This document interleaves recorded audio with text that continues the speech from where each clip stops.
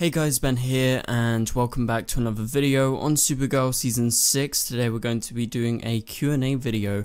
We haven't done one of these since maybe the summer. It's been a while. We did a bunch in the summer when there was no news, but we've been getting little tidbits that we can talk about week by week.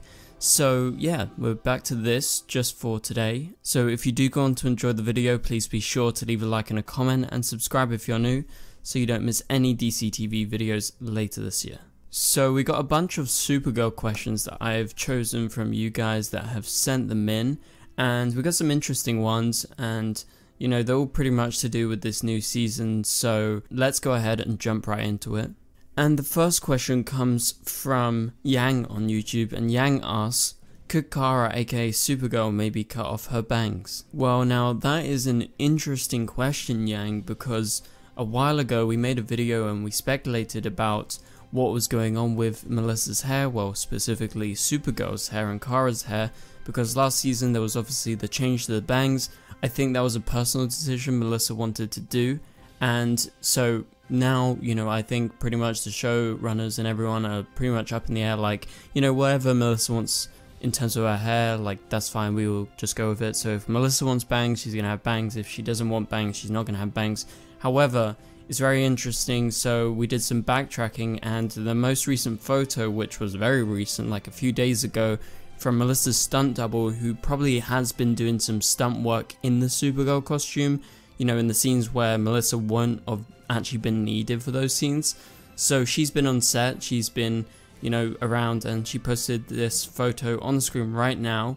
And yeah, she pretty much has the normal Supergirl hair, like the original hairstyling, and you know, it's all wavy and curly and, you know, flows in the wind and stuff like that. So your typical Supergirl hairstyle from seasons 1, 2, 3 and 4, and then obviously we had the change in 5, and now on season 6 it seems like we're going back to the no bangs, the normal hairstyle.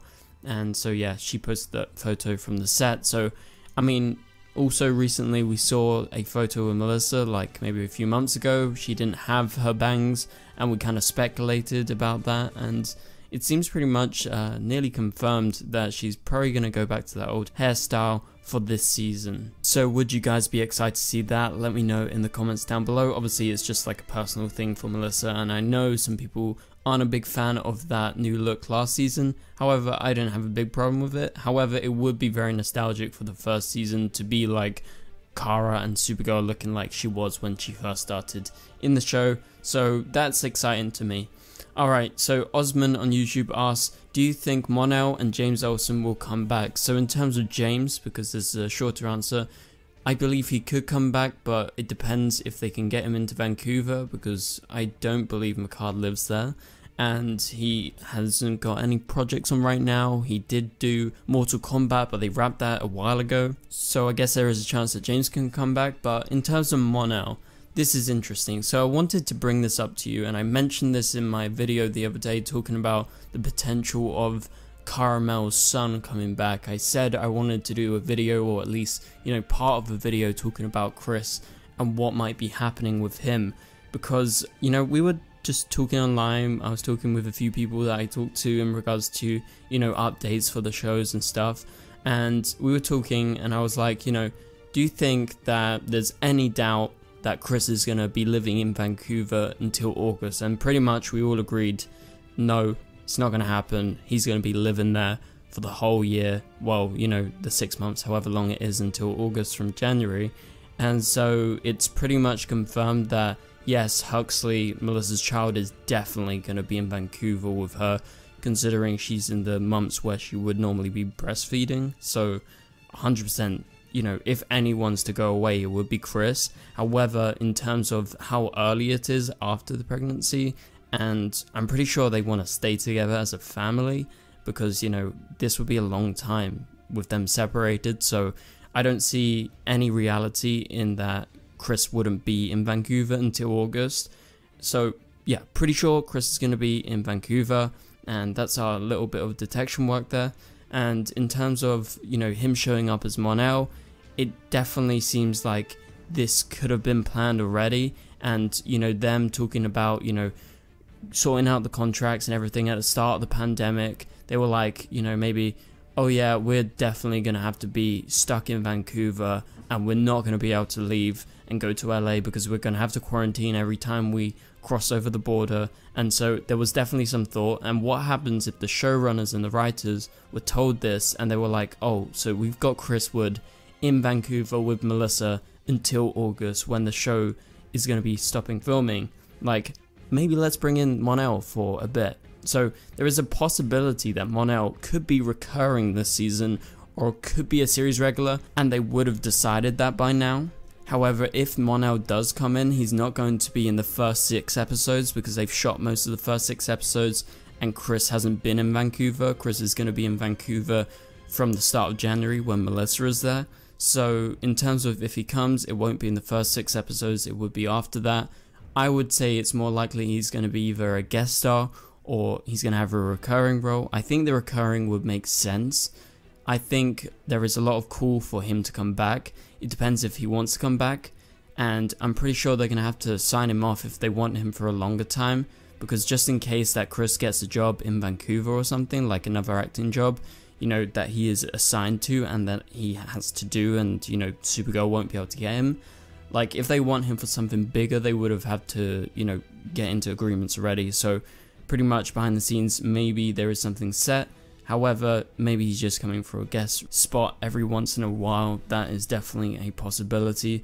So yeah, that's basically it in regards to Chris's availability and, you know, what will have to happen if they want to get him. Because if they don't sign him up, they're running a risk of him actually not being available by the end of the season, and I presume they probably want him for the finale at least. They want him for the finale surely, because he was such a big character. And so, you know, with him being around, I think they really just got to get him back. But in regards to Mon-El, if they actually want them to be, you know, together and he returns in the season and they want it to be sort of endgame as everyone says, they're going to have a bit of time to rebuild their relationship, because remember, they haven't been together for about 2 years in real time in Supergirl's world by the time if he comes back. And this is just presuming that he's coming back before the finale or something like that. So you definitely need some time to build that up. That's just in terms of logistics with the relationship. However, the possibility of them just implying that Caramel exists in the future is definitely a big thing that could happen, and they go off, and that's how the final season ends. And so let's move on to the next question, and this comes from Barney Rubble on YouTube, who asks, is there going to be a final crisis this year that will kill off Supergirl completely? It seems like that could be one of the ways that Supergirl ends the series. So this is an interesting question, and you know, I want to bring up the final crisis idea first because it seems unlikely that anything as big as that would actually happen. Yes, there could be some sort of mini crisis contained to the Supergirl show that may end up killing her off. That's definitely a possibility, but in terms of like a final crisis, in terms of like a crossover, very, very unlikely, because we are not even sure if they're going to be able to do their Batwoman and Superman and Lois crossover that they said that they're going to do. So maybe they switch over the shows and they give one of the final crossovers that Supergirl will ever have to be that big crossover this year. And obviously that's still, like I said, up in the air right now. But final crisis, unlikely. Maybe a contained crisis for Supergirl could be the way that she gets killed off. But again, I don't think it's that likely that she's going to be killed off by the end of the show, because, you know, that is definitely one of the ways they could end it. But we're all leaning towards a more kind of hopeful ending, because I feel like that's what Supergirl is all about. So yeah, let me know in the comments down below, what do you think about that in terms of how Supergirl will end?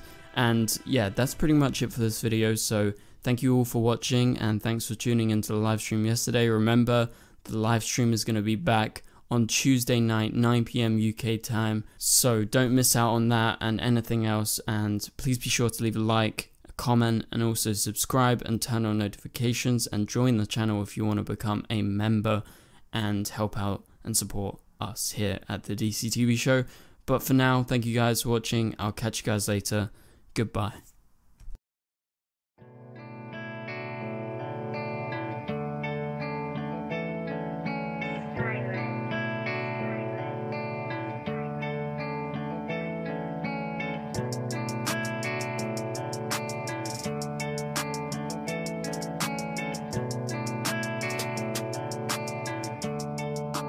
spicy room.